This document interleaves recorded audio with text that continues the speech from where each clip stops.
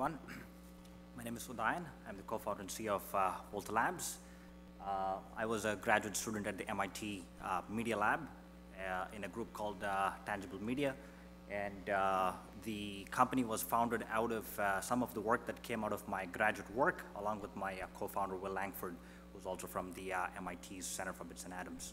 So as I was graduating from MIT, as I walked into labs at the MIT Bioengineering Department and the board, what was clear was we've made tremendous sort of advancements in sequencing and building all kinds of technologies to study and understand molecules.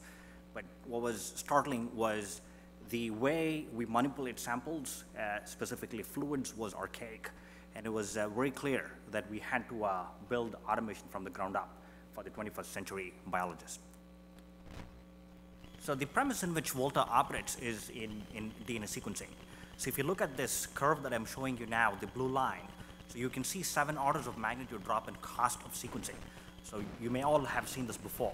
So this was possible because of billions of dollars of investments in the readout process of sequencing itself. So that is the second chunk of the sequencing workflow that I'm showing you now. But if you notice carefully, the green line, for the past decade or so, the cost of what is called sample prep has remained relatively static. And the reason for that is sort of the innovation in sample prep, the process of converting a biological sample into something that can actually be sequenced it's not seen any real disruption. So this is sort of where Volta comes in.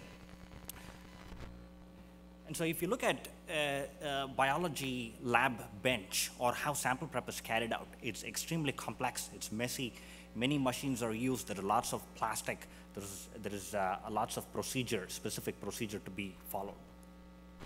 And so what Volta is doing is we're building a push button experience to simplify sequencing sample prep. And so the first sort of product we are building to realize this vision is sort of this benchtop machine that's roughly the size of a 13-inch MacBook Pro. Obviously, I think, in the life sciences industry, I think it's important that you innovate across the entire spectrum to sort of provide an end-to-end solution. And so we have created a host of other solutions to go with the benchtop machine. A simple consumable, that is the second image that I'm showing you now. And what's very unique about this consumable is it can handle many types of samples, many types of chemistries, all on a single sort of surface. Obviously, you need software to control the instrument and so on and so forth. And so we are innovating and engineering across the spectrum in engineering, surface chemistry, molecular biology, sequencing, and so on and so forth. At the heart of this machine is disruptive new technology that I'm going to play out now. It revolves around manipulating fluids using electric fields on a flat two-dimensional surface. Traditionally, the way fluids are manipulated is with large liquid handling robots and robotic handlers, as you saw with Multiply Labs sort of picture. We are sort of creating a completely new approach to sort of tackle manipulation of fluids. So obviously there exist sort of prior technologies, right? Robotic liquid handling devices and so on and so forth. The key sort of value proposition, if you will, is sort of we're building this really tiny, compact benchtop instrument that's easy to use and affordable. The platform we are building is sequencing technology agnostic. If you look at sequencing sample prep, there is the process of extracting DNA, RNA from different types of samples, cell lines, blood, saliva, and so on and so forth. And then once the DNA and RNA is out of the sample, you may want to polish it and prepare it for sequencing. And so there is a series of those steps for different sequencing technologies, like the leading providers, PacBio, Oxford, Illumina. We've automated all of the processes for a range of these technologies. We are currently looking for partners who would want to try the system.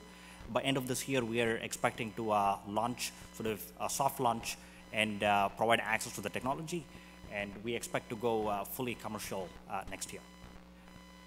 Finally, the platform technology we've built is very fundamental. Moving and mixing and sort of manipulating fluids in a precise and digital fashion is really important for an array of different workflows.